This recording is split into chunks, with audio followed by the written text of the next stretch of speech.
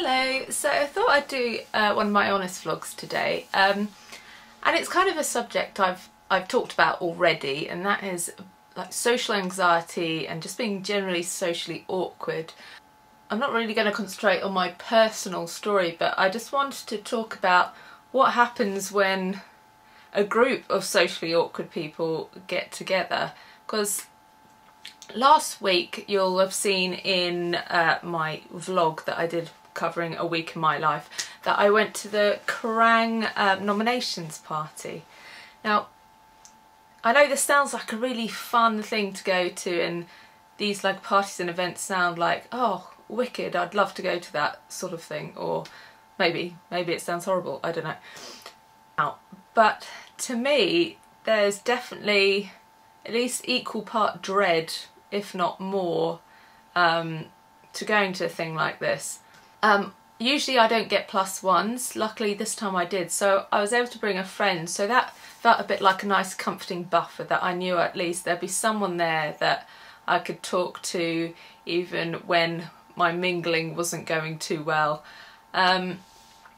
So went in, I was quite early, so it wasn't too busy when I arrived, which was, part of me thinks, oh, that's good, because it means there's not so many people there going to look round when you come in the door, make you feel nervous, but at the same time you feel a bit exposed because there's not a big crowd, so I couldn't decide whether that was a good thing or bad thing, but I'm always early, it's just the way I am. So me and Poppy found one of those corners in the room that felt a bit safe and just chatted. And then she said, I need the loo, and I'd just been, so I didn't feel like I could go again. So then I was left outside in this room on my own, and obviously the panic starts to set in a bit with that, and I'd done everything I needed to do on my phone. I checked my Twitter and Instagram, and so I just started filming some stuff so it looked like I was being productive and busy. Anyway, I thought to myself, I'm going to really try tonight and, speak to people even if, fear tells me that I don't really want to do it. So I did make a point of not doing my usual, which is putting my head down, my eyes down, and pretending I haven't seen people. I thought on a few occasions I looked up straight and waved, like really confidently, or made a point of going over, giving a hug, saying hi, and trying to do like the confident hi chat sort of thing. This actually takes a lot of energy to do if it's something that's not natural to you, or if you are a bit nervous or a bit awkward about it. So it started to dwindle a little bit, and I did start to do the whole pretend I haven't seen you thing, which is a dreadful thing to do, but it's not because I don't like a person or I'm rude. It is purely a shyness thing. But obviously when you've done that, when you look back on the evening, you make it worse for yourself in the long run and for the next event, because you think, oh, last time I blanked them a bit, or last time I kind of didn't make an effort to say hi, so maybe they don't think I'm very nice now. So then it just kind of breeds paranoia and further stress about being sociable. So it doesn't make sense to do it, but as you know, if you're also an awkward person, you just do it. But what the main point of this video is that I wanted to say that it became clear to me that I wasn't alone in being awkward in this sort of scenario of industry people all getting together. There was a lot of people doing similar things to me, and it was quite bizarre because I didn't say hello to someone that I know reasonably well, someone that I should feel confident enough to say hi and have a chat with. So I emailed the next day saying, sorry we didn't get to chat and stuff, and she replied saying that she hadn't felt comfortable, she was feeling anxious about the situation too, and she hadn't been good at saying hello. And it just dawned on me that like a huge percentage of us are actually feeling the exact same thing, and if we just were honest with each other about it, or all try to break through that barrier, these situations would be a lot more pleasurable, a lot more fun, and a lot more stress-free than they are. When I was in my frame of mind where I was trying to break through this and be confident, Sophie, and talk to people, a few of them went really well, and I was glad I did it and thought, okay, this is okay, I can do this. And then there'd be moments where I could feel there was some awkwardness and tension in the group, so I'd say something that kind of embarrassed me, made me look silly, but that I hoped would relax everyone else and put them at ease and maybe make the situation a bit more fun and calm.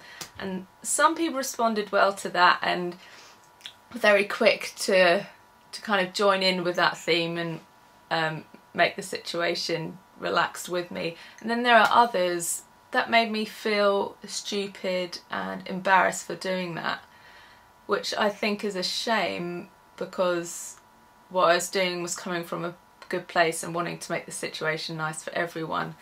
I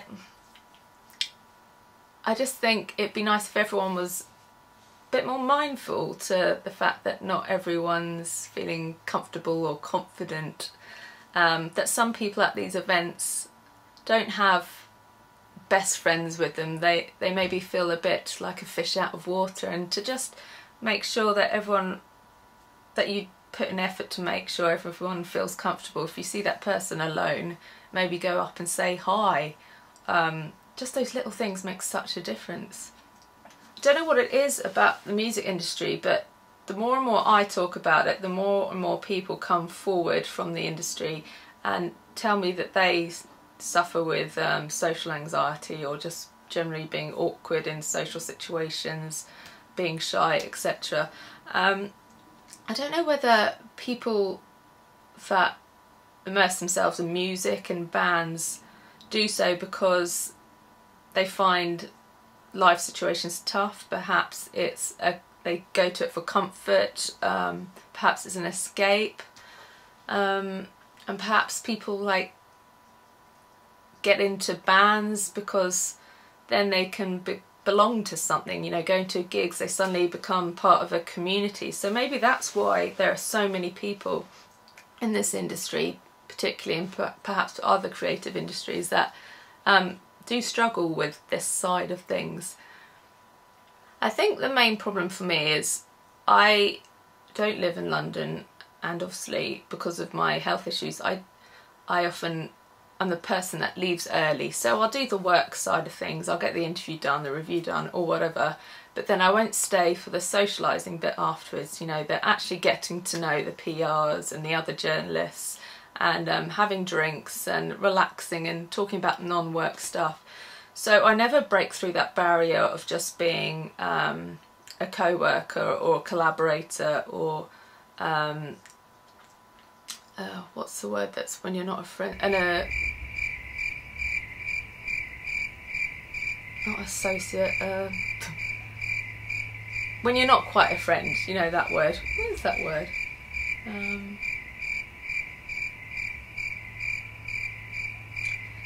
Because we're not quite cemented as like firm friends, I never know whether to give them a hug, whether I should give them a kiss, whether I should say hello, or whether they'd even remember who I am. And if they remember who I am, I always think, would they even want to talk to me? But the fact of the matter is, even if they don't remember you, it's just nice to say hello to anyone, isn't it, really? I think I've got to remind myself that it's probably better to say hi, just say, hi, how are you, nice to see you, rather than do the whole pretend I haven't seen you thing, the blank look, the look away thing, because at least then I'm not left with that paranoia that they think I'm rude or whatever. At least then I've been polite, I've been friendly, I've been nice, and they can't really say anything bad. If it turns out they didn't remember who I am or whatever, then I guess I can live with that. I don't really know what the point of this video is, but I just wanted to say that if you are awkward at these kind of social events where there's lots of people, you are definitely not alone. I'd say a larger percentage of people at these events are probably feeling awkward than they are relaxed. So maybe if you just are honest about it, other people will be honest about it too, and perhaps you can have a giggle about it. Let's just make life a lot easier for each other if we can. Life throws up so many stresses and strains. If we can have a nice time at a social event, then surely we should try and make that happen. So, do you suffer from social anxiety or just feeling generally awkward in group settings? Let me know. Let me know how you deal with it, or any stories you have relating to it. Once again, if you have any topics you want me to, you know, ramble on about, I will do that. Hope you're all well, and once again, thanks so much for always being so lovely to me in the comments. It really does perk me up on those days that I'm feeling a bit, which happen a bit too often. So thanks again, and lots of love.